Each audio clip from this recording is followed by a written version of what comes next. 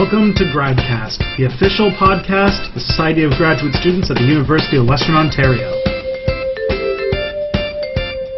Hello, ladies and gents. Welcome to another exciting episode of Gradcast, the official podcast of the Society of Graduate Students at the University of Western Ontario. I am Tristan Johnson. I'm here today with Romina Adam. Hello, everyone. And we have an excellent guest today. We're from the Hispanic literature area. He's doing a PhD. He's a very involved person. I believe you also work in PSAC, and you are... I call it PCAC. Yeah, sounds better than PSAC, yeah. His name is Jaime Brenes Reyes, and... Very good, yeah. Lovely. Welcome to Gradcast. Thank you. We tried to have you on a bit earlier, but, complications got in the way, but welcome. You made it. How are you? Finally. I'm okay, It's end of March, so it's a bit busy. Some exams on SSC grade. Mm-hmm. But I think, that's the same for everyone. Celebrating with a beer at grad club? Well, right now, no one gave me a beer, so, Oh. we can wait for later. After grad club. Yeah, exactly. Yeah. I'm very professional in that regard. All right. So, Jaime, tell us a little bit about what you're doing. What you do in these hallowed halls. Well, I enjoy reading. I think reading good literature can be sometimes a bit therapeutic somehow, and also very engaging in a way that takes me out of my or push my limits of what I understand by reality. So when I read a good text, I know that it's good because at the end I'm like, what the hell do I just read? What do I make out of this? So when I don't know what this what something meant in the text, is when it gives me the signal that I actually read something good. That's what I try to do. So you're like trying to catch that. Like, I mean, it's not just like in literature, but like lots of things where like you get a really good story or something like that, and afterwards you just have that feeling like how does my life even continue after this? Like, yeah, exactly. Yeah, not that I want to end my life, but how do I see my life after reading this particularly very excellent piece of literature? Mm-hmm. Or how that might change what I have already experienced before reading it. So that's a really interesting thing to because like the qualia, there's not really a word for the emotion, right? There might be. That emotion, the way that I put it in my research, I call it a seizure. Seizure? A seizure, yeah. So seizure, in the English language can mean many things. It can be an assault, it can be a possession, it can be a kidnapping, it can be some kind of interruption. So I see that emotion, if you want to call it an emotional thing, or even an affect, in which there is something that happens in between, almost like an earthquake. I don't know if you have ever been or felt an earthquake, but there's that moment that that they might, that according to the clock might last 1 second, but then according to your own emotions or the way that you feel it, it might last a century if you really get into it. So you're taking the word seizure out of like the typical scientific aspect of it, which is like that increase in neural activity, abnormal neural activity, and you're kind of redefining it in like a kind of in terms of literature, right? Exactly, yeah. So in the humanities right now, there is a field emerging which some people call health humanities. Okay. So there are some, in fact, some physicians that try to engage with literature and explaining the works of, let's say, famous authors like Dostoevsky. Mm-hmm. And they try to explain it by using, we know, well, for example, we know that Dostoevsky was epileptic. Right. So some physicians go and read these books and try to explain it, being like, oh, okay, so Dostoevsky was epileptic, so he was writing this way. I recognize and I acknowledge that reading, but I take some things out of science and use them rather as metaphors for my own reading. Mm-hmm. So what I want is not exactly to explain a good text, because I think that when you want to explain a good text, then it's not as interesting. The question or the doubt, the seizure moment has to remain there. So I use it as more of a metaphor method, let's say, in which and then from that point to bring questions back to science. not to bring science into literature to explain it, but try to raise questions to may pose some kind of challenge or some kind of debate with scientists. Very interesting. So Dostoevsky, he's for those of you who don't know, a Russian author. He's author of Crime and Punishment, The Idiot. So he had epilepsy, as you said. Yeah. And so I guess, is he like a common person that these people who are doing health humanities research, that they really look into? Well, he's one of the main ones, I would say, Right. because he's very well recognized in literature. Yeah. Mm-hmm. And you're looking into, who's the author that you're currently looking into? Mainly Julio Cortázar. Okay. Can you tell us a bit about him? Julio Cortázar, he was born in Belgium in 1914, just at the beginning of the First World War. Then he grew up a couple of years in France, then in Spain. Then he moved with his family to Argentina, and then he started to just to be a teacher in primary or high school. He was doing some writing in his 30s and 40s, but he was a bit of a shy person. He was extremely tall. He was almost like 2 meters tall. You see a picture of this guy. It was like, oh my God! Look, you see the big difference, in the pictures. But then by the end of the 50s, almost like a middle of the 50s actually, he decided to move to France. And he lived the rest of his life in France. The political situation in Argentina at the time was a bit difficult. There was some dictatorship. Then later on in the 70s, there was a military dictatorship. There was a coup. But then even in his own words, he felt more of a Latin American in France rather than Argentina. And he wrote a very famous novel in Latin American literature. It's translated into English as Hopscotch, but he was mainly a short story writer. Okay. And what got you interested in, like, what exactly are you doing with his literature? What are you looking at? Well, his literature, his short stories. There is always a point in which I feel that what just happened here, because there are these moments in which you don't know exactly who is talking, who is doing the narration, or what the setting might be. Things change very, very quickly. Very how you say it? Like you don't even realize that there is a change. Very smoothly. Right. Yeah. Sorry, English is my second language. I was about to talk in Spanish, in español. Translated. But then when it was diagnosed with a seizure disorder, I came across this very interesting essay that he wrote. More of an essay, it was a reflection of how he writes, or he comes to write a short story. So he explains that, he used to be a translator for the UNESCO in Paris.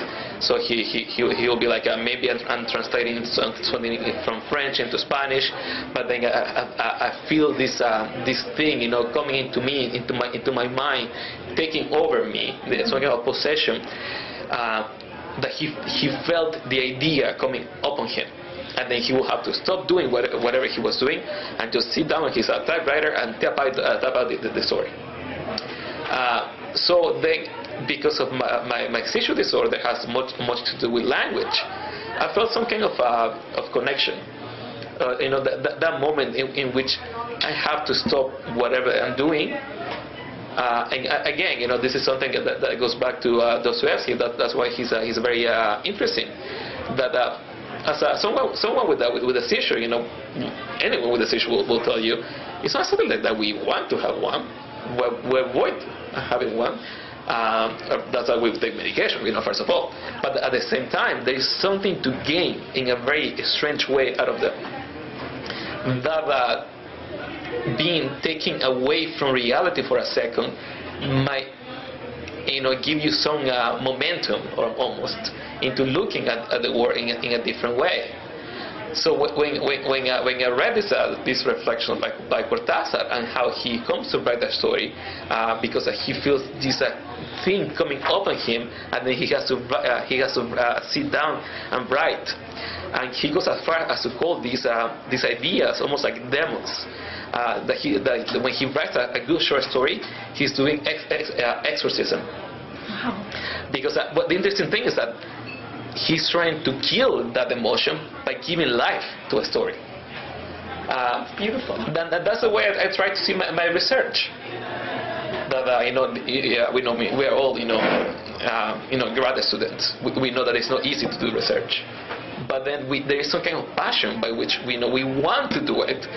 But the only way to finish it is to actually do it. So there is some kind of something pushing you towards those limits. Mm-hmm. Yeah. So that's what got me interested in Cortázar. Yeah.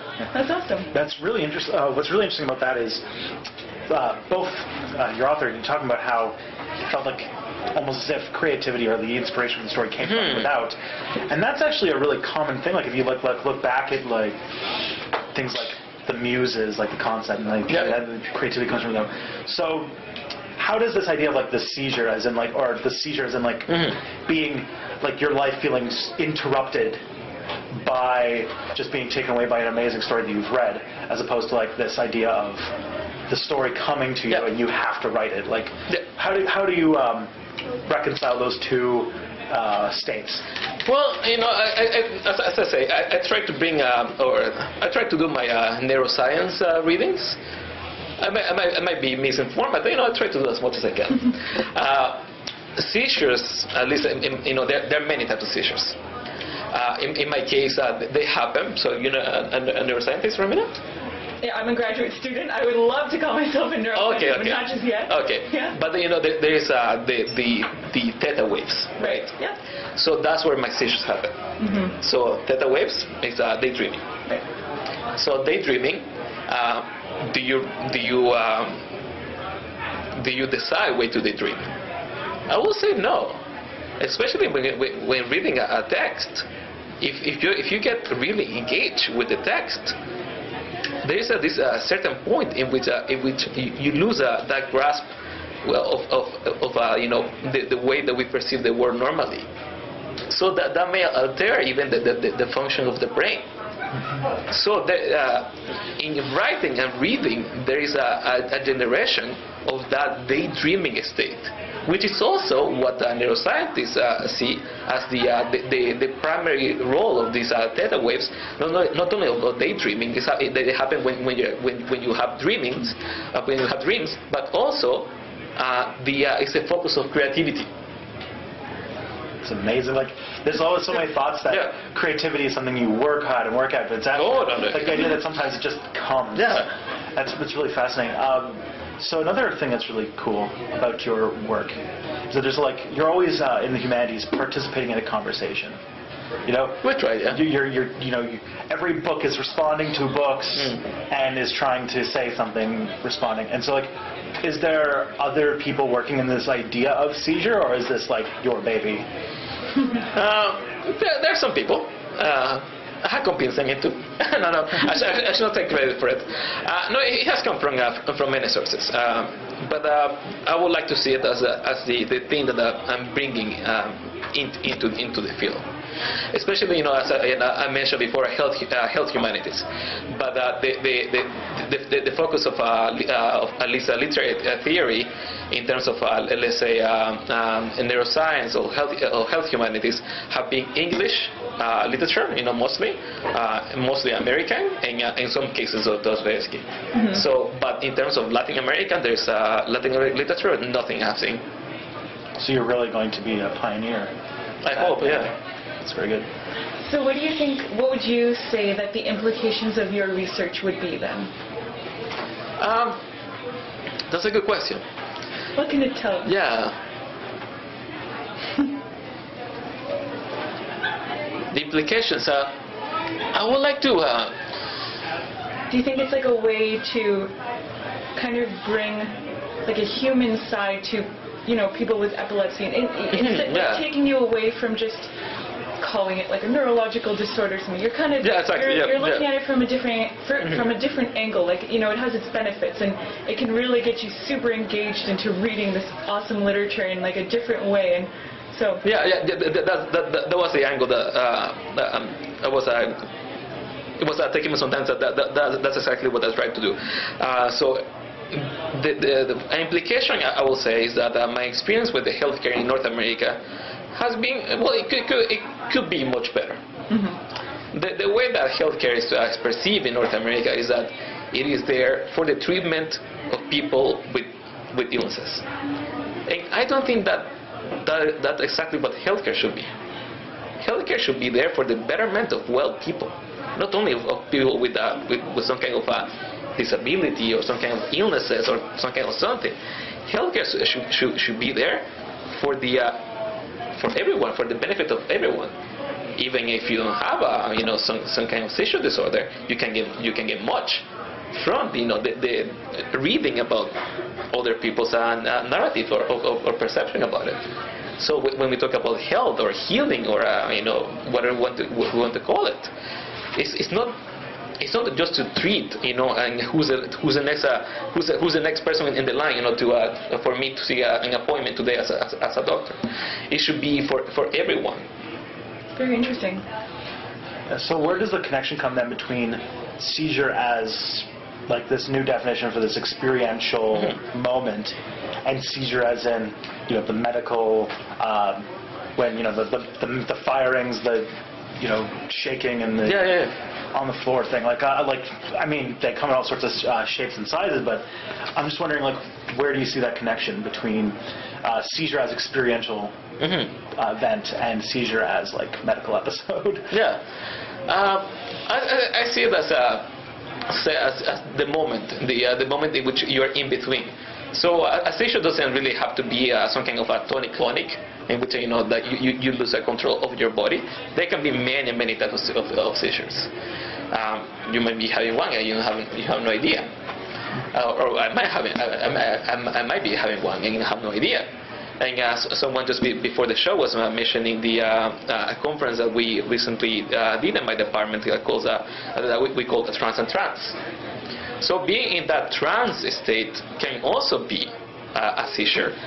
So it doesn't have to have let's say a bad meaning. It could be bringing oneself in connection with other people. So when you are dancing, when you are so intensely dancing as in a rave, or so intensely meditating as in yoga, well, why don't we call that a seizure too? Because there is an interruption. There is an alteration of the way that we're perceiving reality. So I think this is a word that have a lot of potential to bring something new into people's lives. Oh, thanks. I think so. That sounds like you're adding to the lexicon right there. Yeah, that's awesome. That's a really interesting way to think about seizures, just completely redefining it. And I think that's very interesting. How would you say? So, do you think that the way when you read literature, have you ever talked about reading the same work and then talked about with someone who doesn't experience seizures, and you've seen a difference in the way that you guys perceive that literature? Oh, definitely, yeah. But I don't see debate or the exchange of ideas of these different perspectives as something bad. Yeah. I think it's very beneficial, to hear the different perspectives. Do you think you experience it on a kind of a higher level in comparison to other people? Yeah, perhaps. And that's also a good question, because I don't want my thesis to be about myself or about my experience.